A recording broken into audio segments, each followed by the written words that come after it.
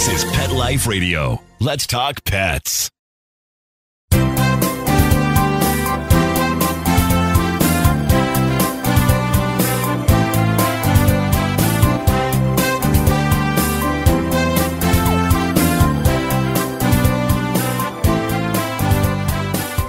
Welcome.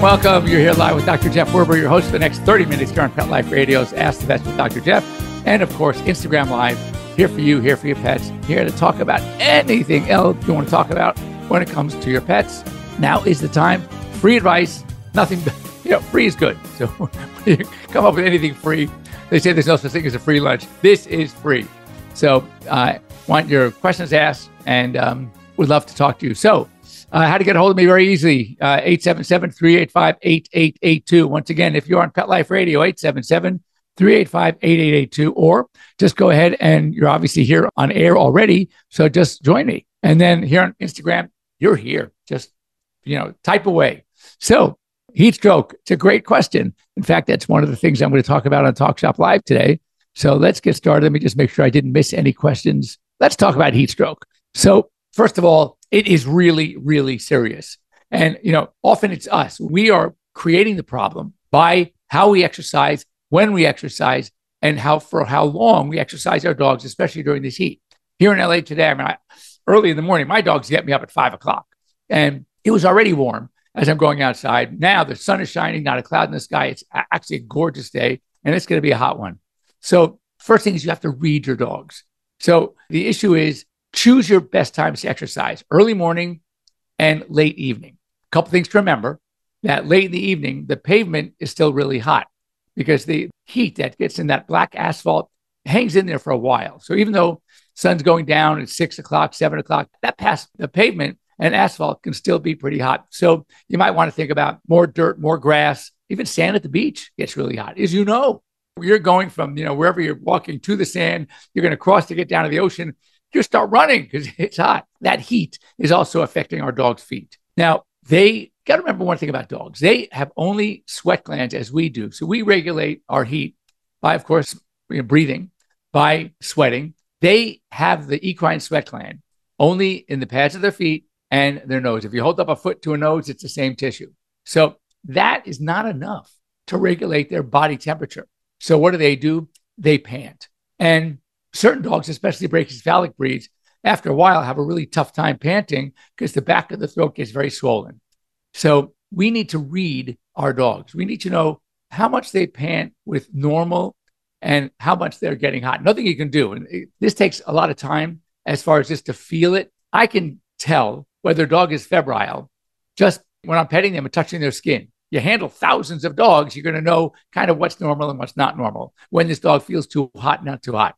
But what you can do is when your dog's panting normally, put your hand in front of their mouth and you're going to feel hot air. Remember, dog's temperature is 101.5 to 100.5 to 102.5 normal. And they're a little excited, little tired. It can get, panting a lot. It might get to 103. You want to feel what that heat feels like against your palm. When that actually starts feeling hot, we're talking 104, 105, 106 degrees.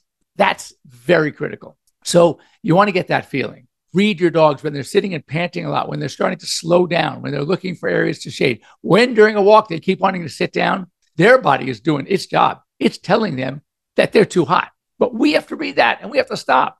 And we have to stop and take water breaks. One trick I do is I take a bandana, wet it down, roll it up, and stick it in the freezer overnight.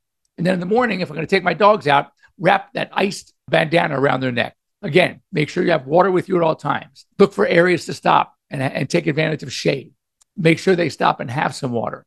It's our job because once they end up with heat stroke, we're talking 106, 107 degrees. In some dogs, even 105 degrees, they will basically collapse. They will. So if you're hiking somewhere and you have a 70-pound dog, you're out of luck because you're going to have to carry them. Now, what about cooling them down with water? We used to do putting them in ice cold water. That's not good.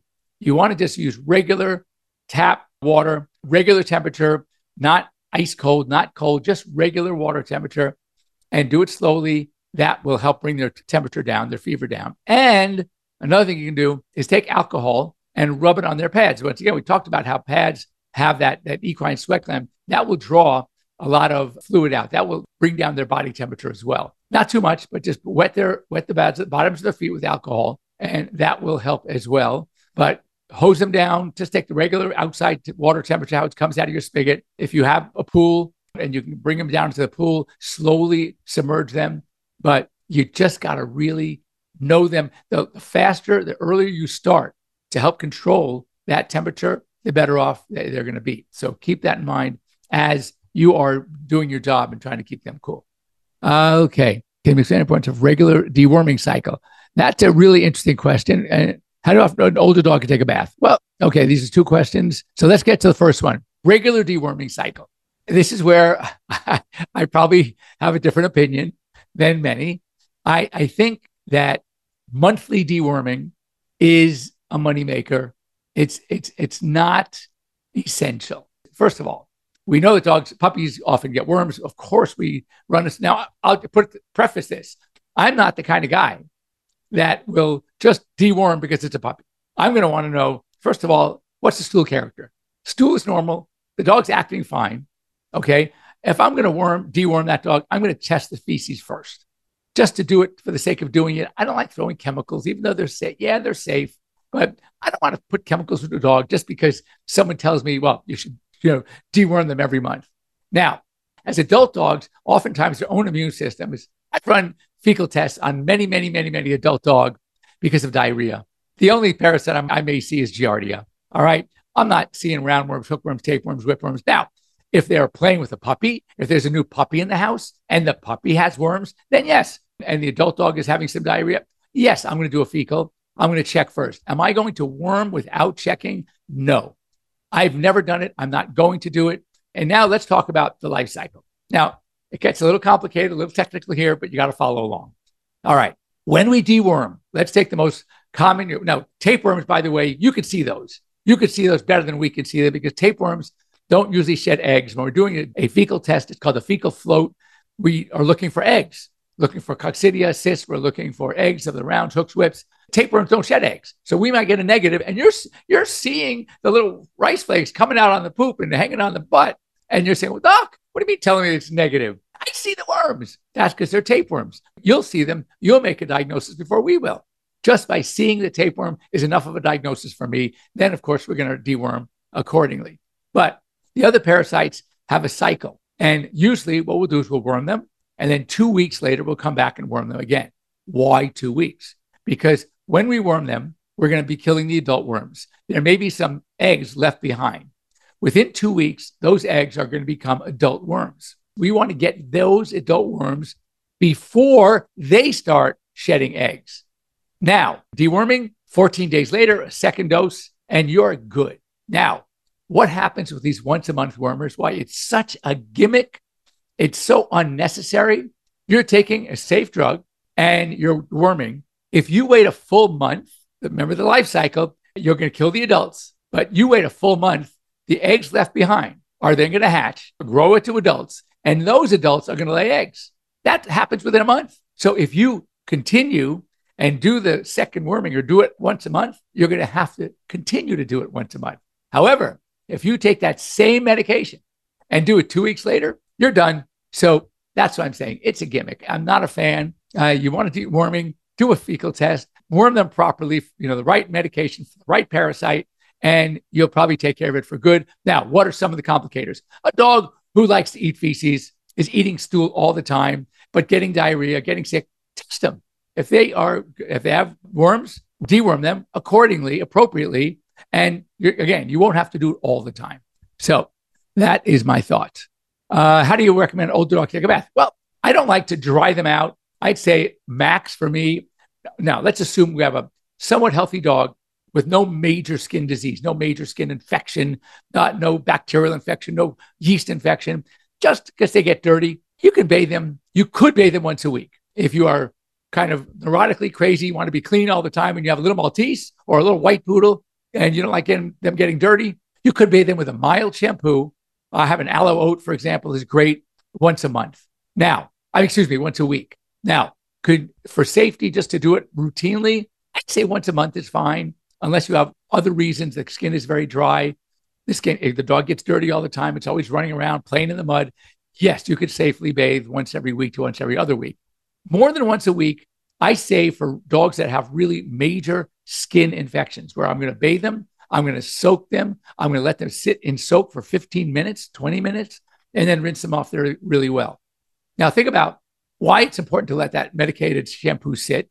For example, when I do my For Real shampoo, which is chlorhexidine, ketoconazole, so that it's antifungal, antibacterial. Think about this. Think about having a little sore, and you want to put a triple antibiotic on it, like a Neosporin. So you rub it in, and 1 minute later, you wipe it off. What good did it do? Nothing. So when you're going to use a medicated shampoo, it's got to sit on the skin for enough time to actually get in and do its job. So keep that in mind. When I see people taking the groomer, they lather them up, sit, and then right as it's done, they're lathering, rinse them off again. That didn't accomplish anything. So very important to, if you're going to do it right. All right, let me wave a little bit here. Hello, B.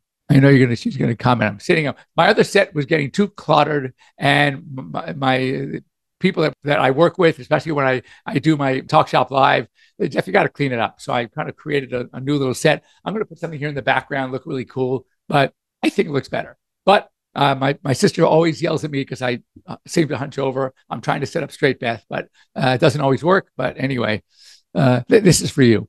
All right, because I'm going straight to Talk Shop Live at 10. All right.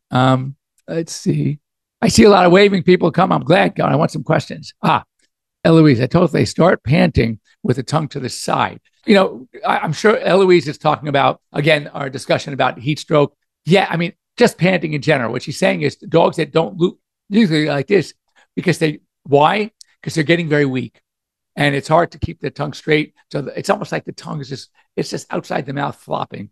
And for me, just the heavy panting is enough. But yes, again, that's why it's so important to know your dogs, know how they react, know how they respond, because that's when you're going to run problems.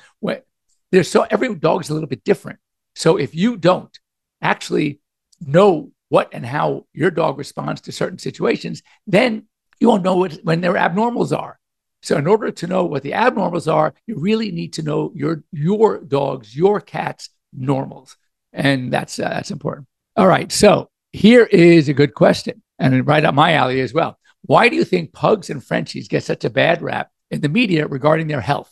As an owner of both, I never hear the media talk about the other pedigree dogs and their health issues. Well, first of all, I don't think it's so much pugs. The pugs we know, because pugs been around as a very popular breed way longer than the frenchies as far as popularity. So they're brachycephalic, their ears are a problem, their breathing certainly a problem. I see a lot of frenchies. I have frenchies. I'm on my third. I know that they often need the surgery, the soft palate surgery, the nary surgery. Interestingly, pugs and some of the other brachycephalic breeds who also have that pushed in face, they rarely need that. Even the English bulldogs with the really pushed in faces, they don't need it. For some reason, it's the French bulldog, whether it's a breeding issue. So that's one thing, the respiratory issues, but they also have very, very severe skin issues, the Frenchies. Many of them are allergic to chicken, beef. They're always looking for special foods for the Frenchies. They have their ear problems. They have their skin problems because of their skin folds, especially around the face, the nose, their tails. They got that weird corkscrew tail that often presents a problem. It often needs a surgical correction. I love them. And behaviorally, they are the funniest things on the planet. I mean, they're riding skateboards. All you have to do is go on and like an internet or a TikTok, you're going to see the cutest darn things about Frenchies. They do the funniest things. But also, I think you're seeing a lot in the media because they have become so popular. Frenchies now are the number one dog in America. They overtook the Labrador Retriever, for God's sakes. That tells you how popular and how special many people think they are, or else you wouldn't see so many Frenchies. So I adore them. I do have concerns. I think they're being overbred right now. So a lot of these problems that were minor problems are becoming major problems because they're being overbred. So a lot of the bad traits, the skin disease, the skin infections, the degree. Also, another thing we get with these is the corneal ulcers. My son's Frenchie just had one. Because of their prominent bug eyes. Think about this. When a normal dog is going through brush, okay, and their snout's out to here. So when their snout starts feeling something, they respond by closing their eyes, protecting their eyes. But the brachycephalic breeds with the short snout, by the time they feel it in their snout, it's already hit their eyes, which is why these dogs often will get corneal problems, ulcer problems, There's also called the stromal defects, which is for healing issues, healing ulcers. I mean, they have a lot of issues. Now, what it used to be, we used to, from a veterinary standpoint and skin, we used to say Shar-Peis were the veterinarian's delight because they get so many problems. Now I think Frenchies are just taking over for that as well. But I do love them, and they really are fun, great dogs. And most often they're very, very friendly. Now, when you look about the three dogs that I find are very similar, you got the Frenchie, the Boston, and the pug. I say the pugs are, I say, the happiest dogs on the planet. Frenchies are really great. Of all of them, the Boston Terrier, and I've had a lot of very mean Boston patients. So I know some are great, but they can be a little tough. Anyway, on that note, we're going to take our break. We're 20 minutes into the show. Don't go away. Here on Pet Life Radio, we have to run our commercial breaks. Stay tuned. Stay on here on Instagram Live, and I'll talk to you while the commercial is going on. So don't go away. Take a bite out of your competition. Advertise your business with an ad in Pet Life Radio podcasts and radio shows. There is no other pet-related media that is as large and reaches more pet parents and pet lovers than Pet Life Radio. With over 7 million monthly listeners, Pet Life Radio podcasts are available on all major podcast platforms. And our live radio stream goes out to over 250 million subscribers on iHeartRadio, Odyssey, TuneIn, and other streaming apps. For more information on how you can advertise on the #1 pet podcast and radio network, visit PetLifeRadio.com/advertise today. Let's talk pets. Let's talk pets On Pet Life Radio. Pet Life Radio. PetLifeRadio.com.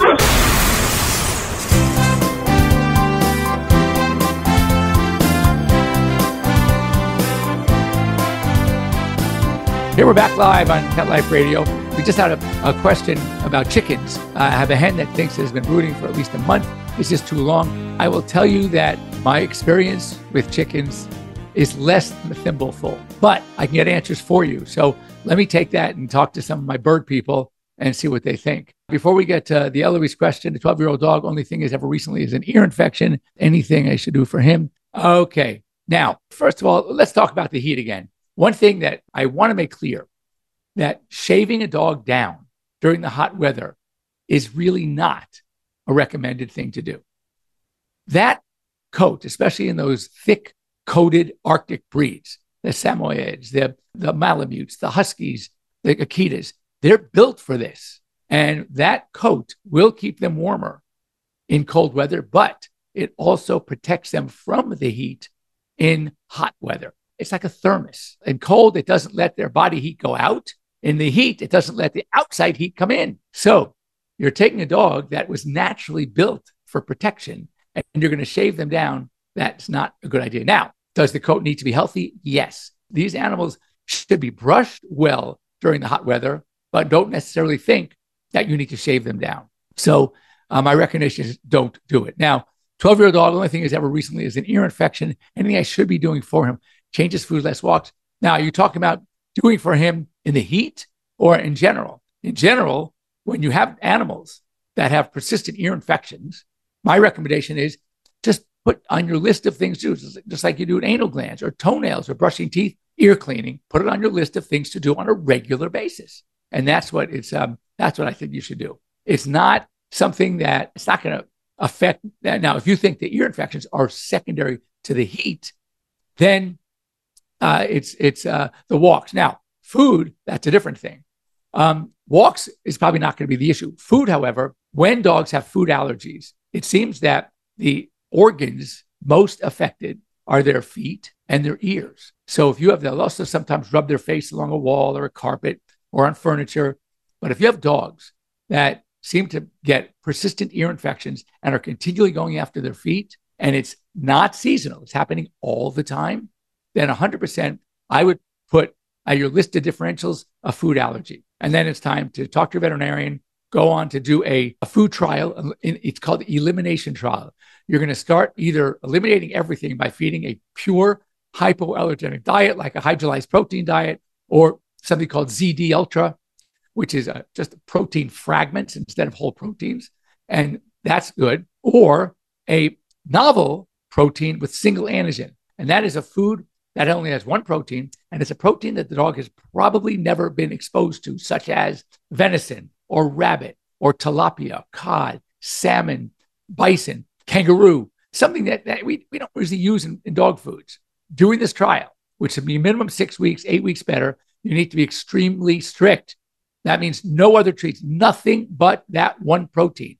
If you throw anything else at them that they may be sensitive to, they're going to break out, and you're going to say, oh, well, there's allergic to kangaroo or to rabbit also. No, it's you cheated. If you're going to do it, you got to do it well. You got to do it right. All right. What's your recommended dog food? God, that's like me telling you what my recommended ice cream is. When it comes to dog food, first of all, it's going to sound so trite. Food is overrated. Okay. Yes, of course it's important. Good nutrition. There are so many foods out there, just like there's so many ice creams out there. And what I like, you may not like. People love McConnell's, for example. I think it's okay. I don't like it. It's too fatty, and it sticks to the roof of my mouth. I'm not a fan. So when it comes to food, here are my criteria. Very simple. Number one, very simply, your dog's got to like it. Your cat's got to like it. If they're not going to eat it, I don't care how good it is, how natural, how organic, how expensive. It's not good. Number two, does it leave them with a nice shiny coat? Do they have good bowel movements? All right. Do they keep their energy? So if all those are check. And then also, of course, you want to make sure that at the very least, the food is AAFCO certified, the Association of American Feed Control Officials, because you know that a lot of these off brands, they're not AAFCO certified. They haven't gone through any kind of testing trials. I'm not a fan. But most foods, you'll see what's called an AAFCO statement. Have an AAFCO statement. That takes care of the dog part of it. Now let's take up your part. If you have to drive 30 miles because one pet store in the whole region has it, you don't need that. If it's so expensive that you're giving up on other things in life because you got to feed your dog, no. There are great choices in every price range and every availability and convenience. So you want to pick the right thing. Don't get sucked in by a commercial or someone telling you that this is the best. There is no the best, period. So find out what fits your needs, your pet's needs. They like it. I've had so many people, I'm not going to mention brand names, but it was one of the bigger brands 40, 30 years ago. And my sister will know this very well. She was told that if they don't feed after she got her Doberman, if they don't feed this food, then the guarantee is null and void. What kind of nonsense is that? Well, interestingly, now that same food is available in the supermarket, and it happens to be a very good food. But to say that you have to feed this one food, that's nonsense. So trust me, there are many choices out there. Take advantage of them and feed what fits your needs. Feed what your dog likes. Feed that your cat likes. Feed that their bathroom habits are good, that their coat is nice and shiny. They have lots of energy. That food is just fine.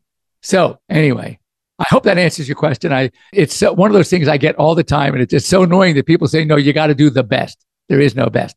Is there a good no-rinse shampoo for dogs with heart? You know what? There are some, they say waterless or whatever, sudless shampoos. I personally haven't had experience with them.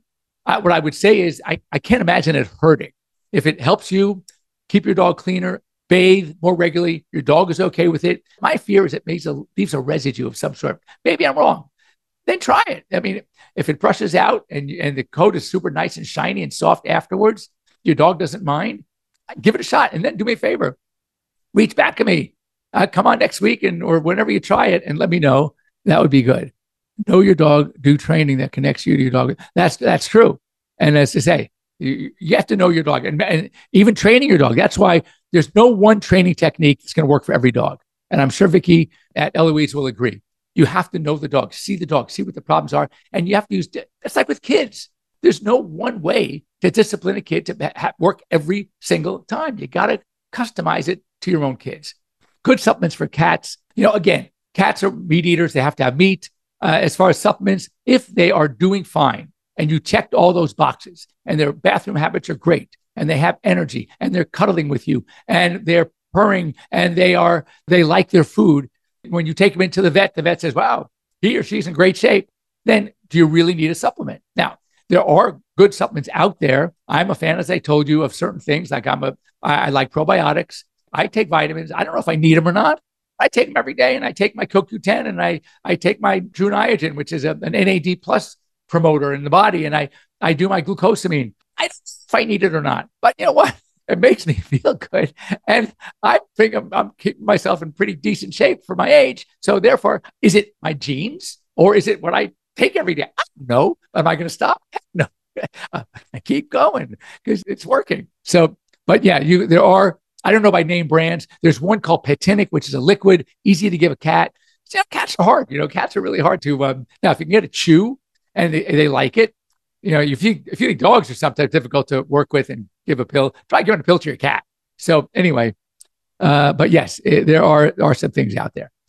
All right, so it is time that I go. So let me tell you, in a half hour, I'm going to go live again. You're going to join me on my Talk Shop Live. It's a show where I'm going to do some education, some of these things we're going to talk about. And I'll give this end here. And to the best. I love this. Is great. Okay. At best supplement, anything with glucosamine and chondroitin, it helps. Over the counter, I'm a huge proponent of these things as a preventive as well. So I have my Flex. You can go to Amazon and get my Flex. That's FLEXX by Dr. Jeff, or it says Performance by Dr. Jeff. But trust me, it's not the only one. There are many, many good products out there.